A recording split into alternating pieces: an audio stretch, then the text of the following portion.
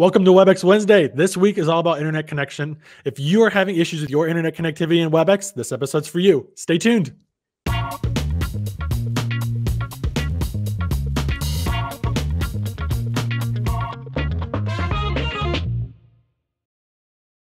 everyone. Thanks so much for joining us today. I'm Kim. And I'm Zach. And we're from Hungerford Technologies. Awesome. Another Webex Wednesday is here for you folks. Like I said in the beginning, we're going to be talking about internet connectivity and Webex.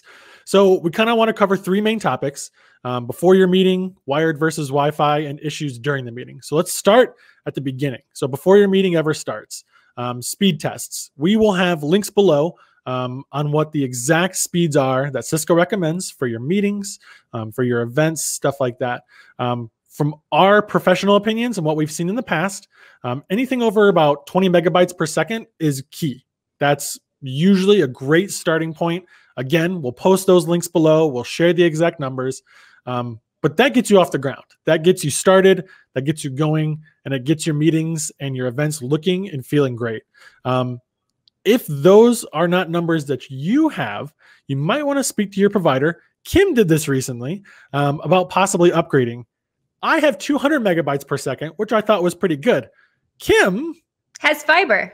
So before, her internet dropped all the time. There was a lot of other issues that you were having, Kim. We talked about it. We were in meetings and we were like, Kim's gone, Kim's back. Oh, we can hear you, Kim. We can't hear you, Kim. But ever since you got fiber, you've been having a great time. Yeah, it's been awesome. Awesome. So that's one thing. Fiber is great. It's not available everywhere, but it is the top tier. And then if you don't have great internet, you're going to have to talk to your provider, your internet service provider, ISP, Comcast, AT&T. Those are the big names. Chat with them. Figure out what you can do. Figure out how you can fix that, make it better. And then also, on the same note as that, check with the internet users in your house, your wife, your husband, your partner, your kids, in-laws, family, anybody who's there. If you're hosting a meeting or if you're in a meeting and you start to see something go wrong or the audio's bad, video's bad, holler up. Hey, it might be the PlayStation. It might be the PlayStation. It might be the computer. It might be Netflix. Ask them to take a break. Ask them to get off. Or again, talk to your internet service provider and get more internet so that you can handle those things. That's the big thing right there. Yeah, you potentially might need an upgrade. Definitely might need an upgrade. Yep. Next topic, wired versus Wi-Fi. A lot of people have Wi-Fi in their house, and that's great. It's going to work. It's going to do a really good job. What we recommend and what Cisco recommends is a hardwired connection. So Ethernet from your router into your computer or into your laptop is going to be the best way to have a stable connection. The only way that that can be broken is if you unplug it, cut the cable, or if you lose internet. Those are the only ways that you will lose internet if you are hardwired. If you're using Wi-Fi, the wind, the snow, the way that your house is built, people in the house where they're at, those things are factors. And those things have a big play in whether your Wi-Fi is working correctly or not. Your Wi-Fi router can be the top notch, the best dog in the world. But if it's not in the right place, if you don't have good internet, it's not really worth it. I have Wi-Fi. I love it, but I have my computer hardwired in. Kim has Wi-Fi. She loves it. She has her laptop hardwired in. These are ways that we're trying to negate the fact that internet could be bad by making sure these little things actually work. Yeah, you might need to move your router too. So if you're not able to have a hardwired connection in, make sure you're within a relatively close distance to your router. You don't want a bunch of walls or... Nope. Kim's got it. Kim's got it nailed down.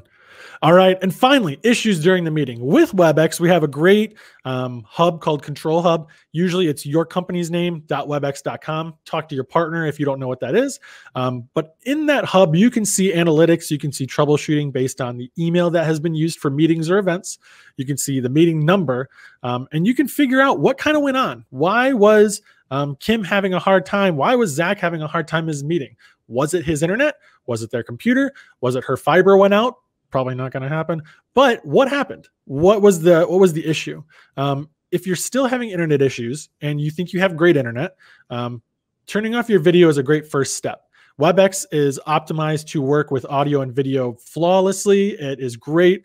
But in some scenarios, if you don't have good internet, your video might lag behind a little bit. Turning that off, pushing audio over video is going to be a better option. People want to hear you. They might not necessarily want to see you. Kim loves this other feature, changing your audio to use your phone. So I do. How do you use it, Kim? I use it with the call me feature. I like when we have meetings to just hit to use my phone audio. It automatically calls me. And one of the reasons I love it so much and I recommend it is because it's really easy to troubleshoot your audio from your phone. With your computer, it could be a multitude of reasons. We covered that in a past episode, so we don't need to go over it again. But audio can be confusing on your computer, whereas on your phone, it's usually volume up, volume down, mute. Yep. You can go back to that episode. It's audio troubleshooting. It's underneath this one. It's on our archive page. I'll shout those out at the end. But these are all part of a backup plan. And that's the best thing that you can have is a backup plan. Have your phone around. Have another laptop around if you need to. Ask your partner, ask your spouse, ask your kids to stay off the internet while you're having a meeting. These are all things that help you be prepared for what might happen, what might not happen. But it's always good to have a plan, a backup plan, kind of like what we just talked about. So as always, if you're looking for a full feature or free trial of Webex, or if you're a current partner, if you have questions, reach out to us. We have no problem answering them. Our email is info@hungerforward.tech. You can also go to our website, hungerforward.tech, and see all of the archive videos that we have. The next video is going to be a lot of the same. We're going to be teaching about troubleshooting and best practices for screen sharing. So we appreciate you hanging out with us. Have a great day. We'll see you next time. Bye, guys.